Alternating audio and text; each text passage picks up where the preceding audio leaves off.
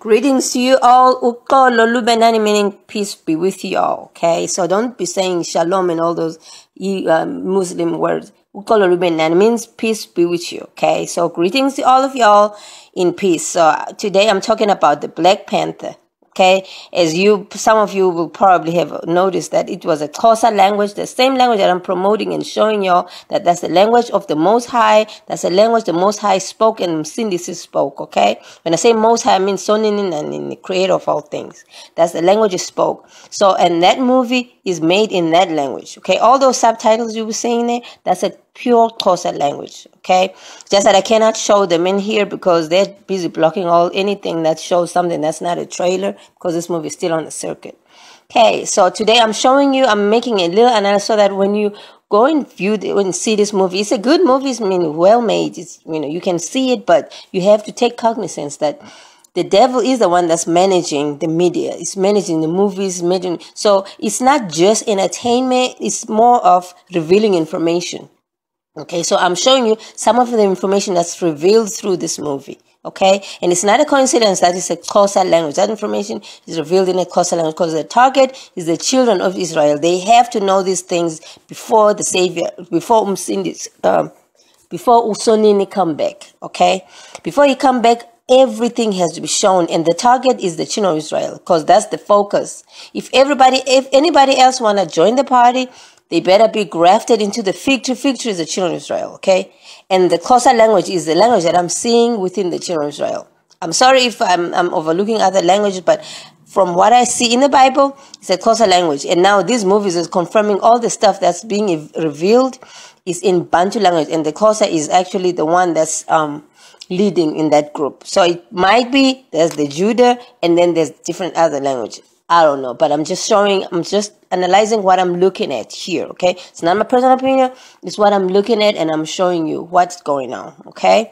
Now, first of all, let's look at, like I just told you now, the purpose of this movie, of actually all the movies, okay? Now, whatever I'm telling you about this movie in particular, it applies to every other movie, anything that's exposed through the media. It's actually supposed to be exposed. It's not that they're trying to entertain us. The devil don't care about your entertainment. He just is doing his job of revealing things so children of Israel can know what's going on. Okay, so that if the children of Israel still stumble up acting crazy, at least they have been revealed what the truth and the lie is. Okay, what's going on in the underworld. So what this movie is doing is showing what's going on in the underworld. Okay, another word for underworld is emkhathini. I don't know if you know that in the Xhosa language or Zulu or Bantu, in the Bantu language, it's called emkhathini. That's called underworld. Okay, if you hear the witches be talking on the streets because now they have to reveal, called umpora. So they be talking on the streets what they were doing in the underground. They were saying, "Hey, emkhathini, we did this emkhathini." Oh, okay, so that's what y'all call this in underground, because that's where I get this word, this language, this term emkhathini.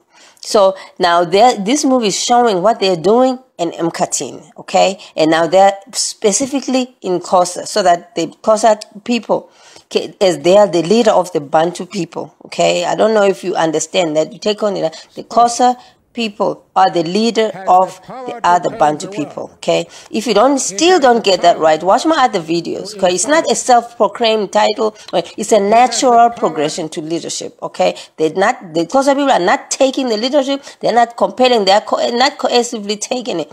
It's just a natural progression, okay? Even the scripture is saying that the Judah people, so whether the Xhosa people is the Judah or they're just the children of Israel, I don't know. But from what I see here is Xhosa language is the language that we are all supposed to be following and trying to see and try to understand, okay? So now, let's look at some. I'm just showing you examples in the same Bible where Sonini, the creator of all things, is speaking Xhosa. These lines here are lines that I've created in Xhosa to factor in the words that you see in the Bible.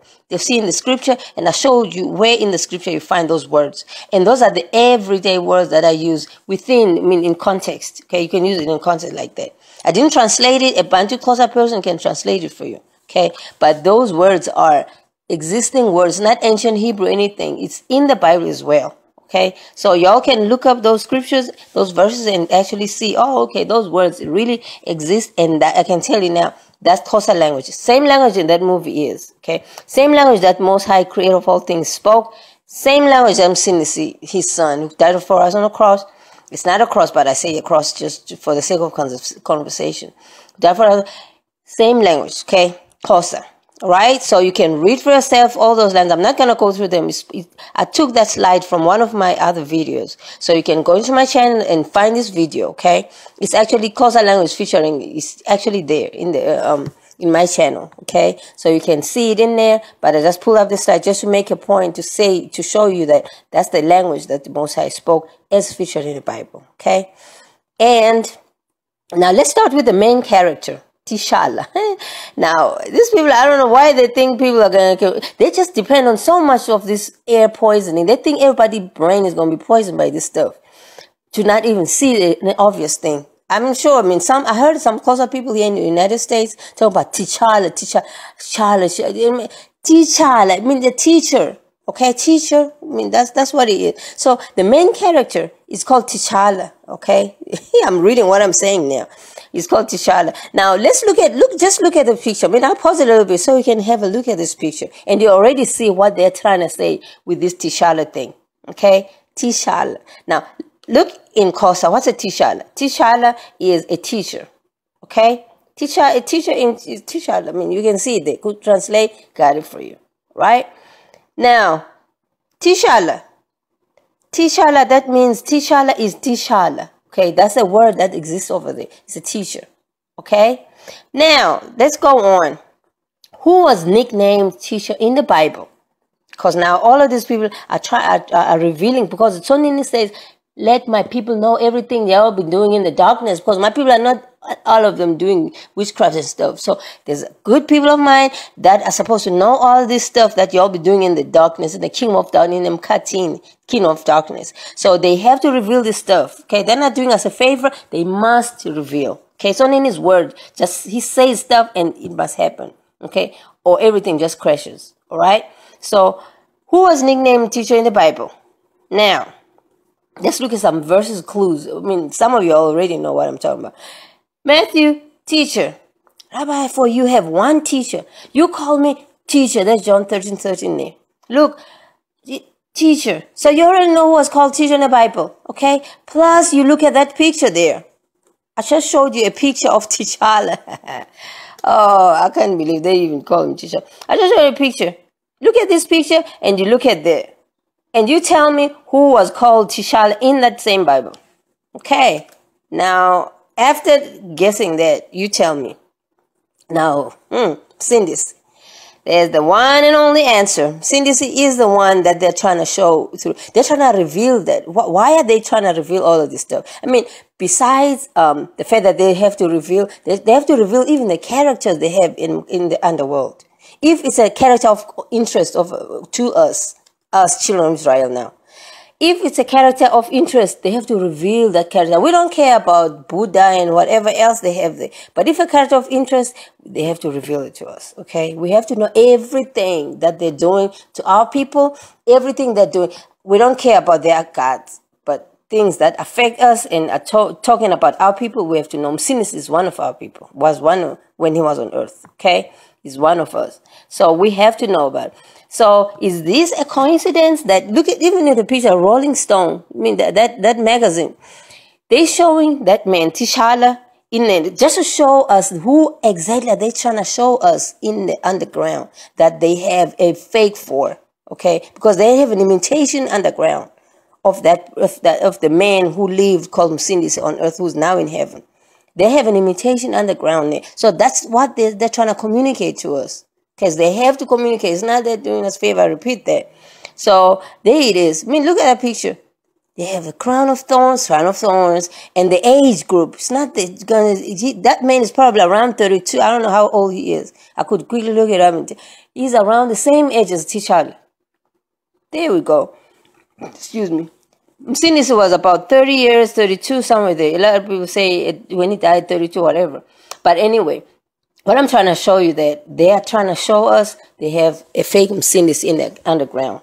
Okay? So y'all can understand that. So if for some reason or another, one of the children of Israel is taken, Because now these people, if ever, it depends on what kind of sin. Some of the sin that we do on earth gives these people a loophole, an entry or a door, okay, or a window. It opens up a gap so that they can get into our souls and take us probably to Mkatin whilst we're asleep. And then you see in a dream and stuff.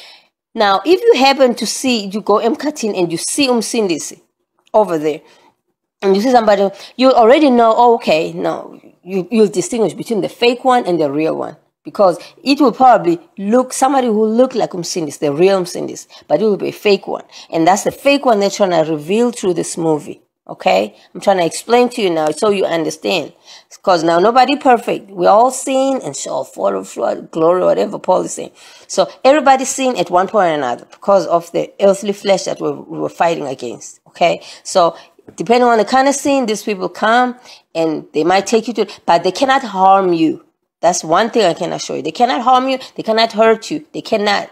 Okay? So they can come and do whatever and then they go back. And then they can convince you that, no, sin is said to you, you have to come back and slaughter this, you come back and do this. No, you have to compare with the scripture. If that fake Mercedes they have in the underworld that they are showing you is telling you something that's against scripture, then it's guaranteed that that was a fake Mercedes. Okay? So y'all understand now. Alright, so let me let you in a little secret. Now, Mercedes, I do not think, now this is my personal opinion, okay? I don't think that he died at 32 as they look at them implying in some preachers, okay? This is just a little thing that I want to share. So I think he died close to the age 50 because one, we know Msindisi did a lot of preaching before he died, okay? And he started his 12th, his delegate, when he was 32, 33, somewhere there, okay? So now we know in the Bible it's written that he did a whole lot of things such that even the earth, the whole world cannot contain the writings. That's a hell of a lot. Now, nobody can do things in 2 years, in just 2 years, because now they say, no, he started his ministry at 30 and then 33 and a half probably died. No, it didn't take him 3.5 to travel the whole earth, collecting the children of Israel, putting them in Africa, in tribes, back into their country, the Bantu area, which they are currently staying in right now as we speak. The land beyond Kush, the land southwards to Ethiopia. That's the land that Bantu people will find them. Children of Israel. Msindisi collected them and put them in there. It didn't take him 3 years to do that. And it says in the Bible, he did a whole lot of more things that are not even included in the Bible. So just remember that. Because the Bantu people, we know they're already there in the southern part of Africa. Okay, from Ethiopia down. Bantu people, our children are over there. Right now as we speak, people are still waiting in Europe and United States. He's going to still come and pick us up. No. He is not coming to pick you up here. We are all here, but we know where we belong. We know where the Bantus are now. We're going to go back in there when it's time, and we'll know when it's time.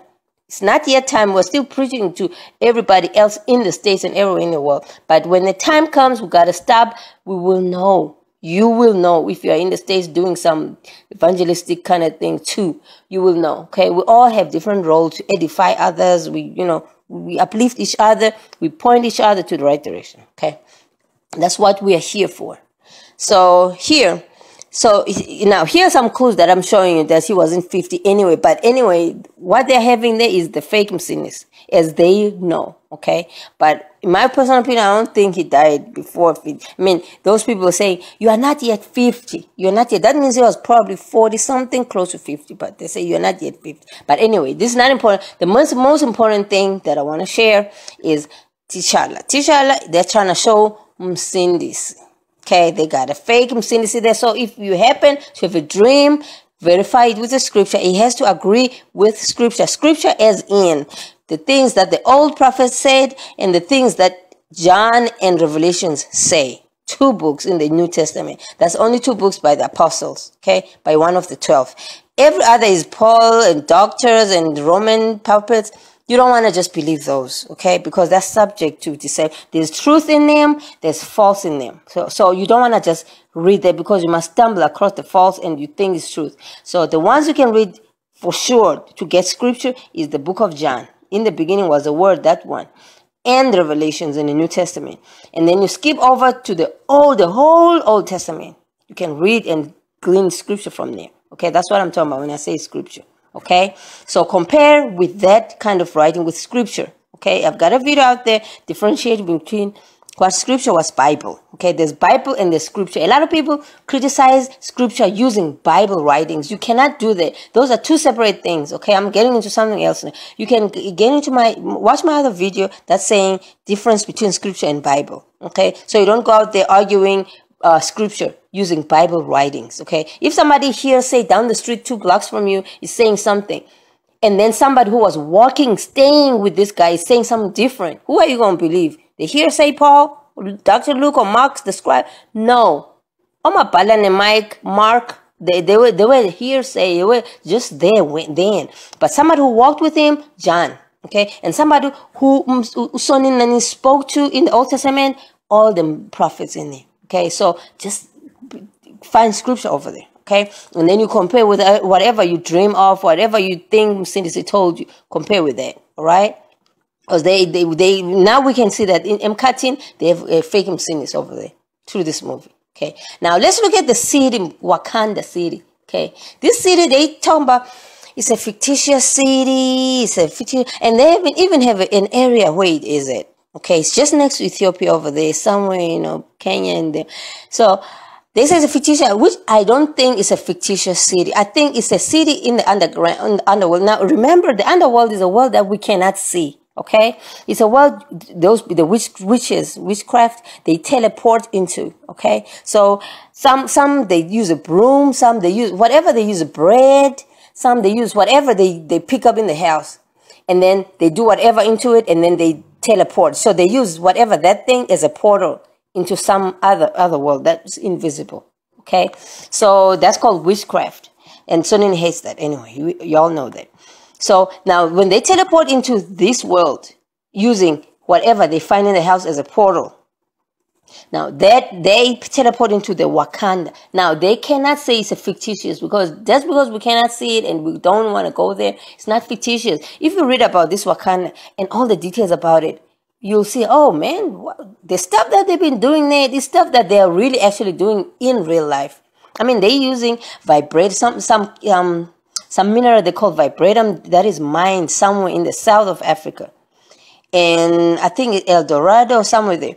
So this vibratum, it gives this city, this Wakanda city, some kind of power that it makes it it gives it an ability to absorb energy, absorb energy and vibration. Okay, I assume then they probably have a very strong army, very strong, so you can read about it. You'll see. I mean, it's a real city somewhere in the underground because they got cities everywhere, under the sea, under everywhere. It's called underground.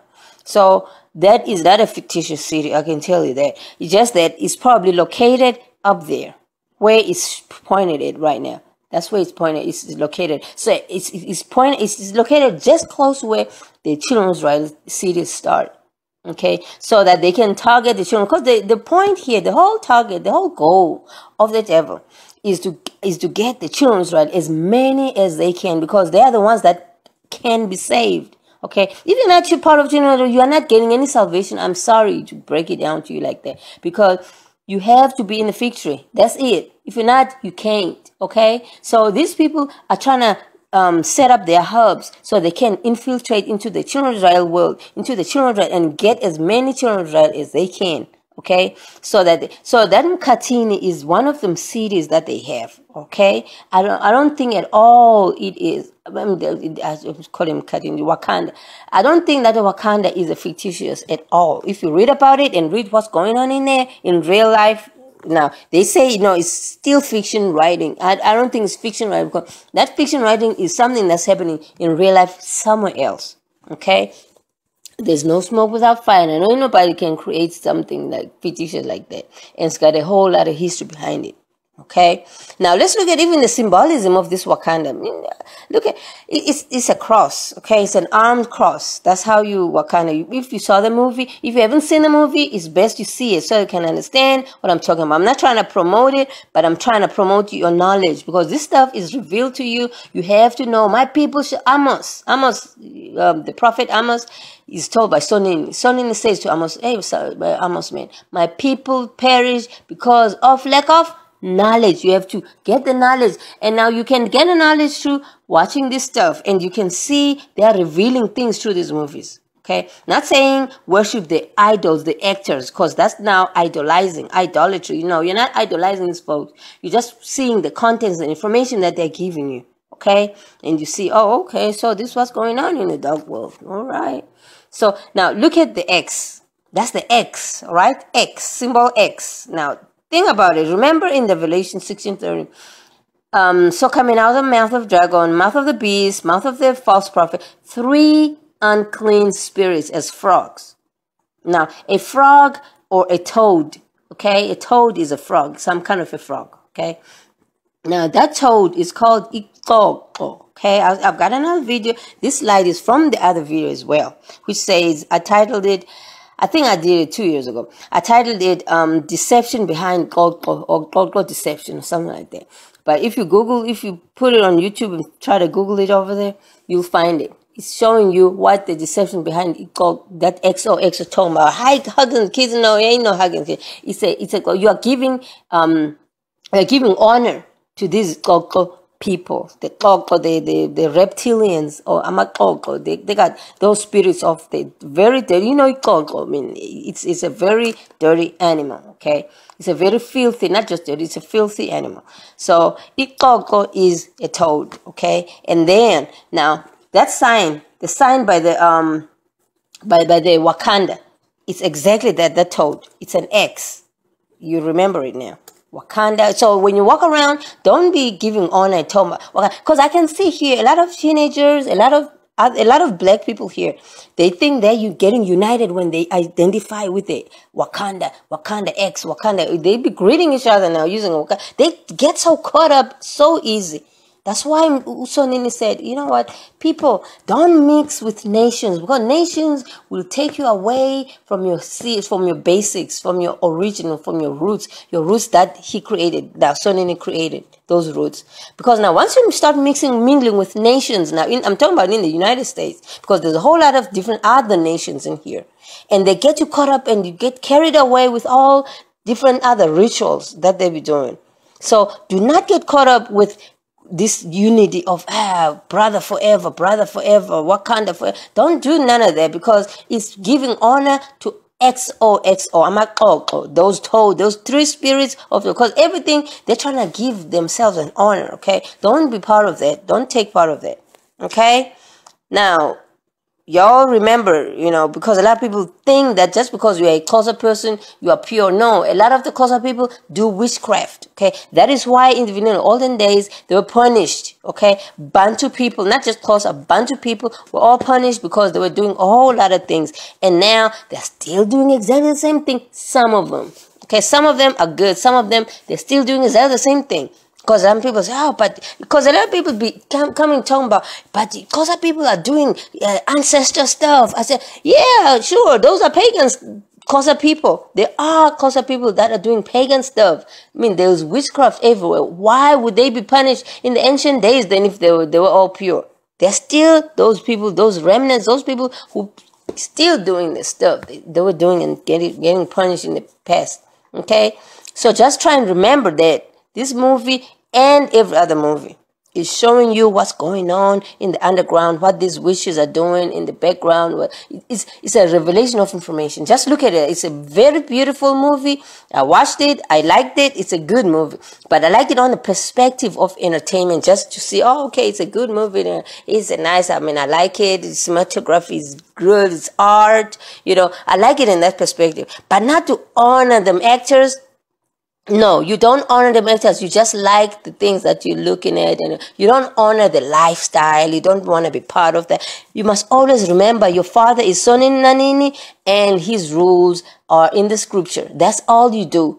If he didn't say go around greeting people with an X, don't do symbols. Just do what he asks you, because that's the only father you got. None of this other stuff. All right? Okay.